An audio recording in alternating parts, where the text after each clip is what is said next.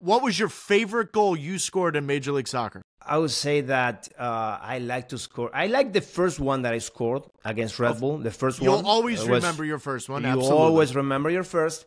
But I like to score against Seattle. You know, I like to score against Seattle. I would have guessed $1 million. I would have put $1 million on it that you were going to say some goal against Seattle. Let me guess. July 2016, second goal. Second goal. I really enjoy. You know, when it happened to you when you score a goal, and as you were creating the chance, you were enjoying what's happening, and then when you see the ball going into the net, you say, "Oh, it happens what I really try to do, what I really wanted to do," and it's just ecstasy.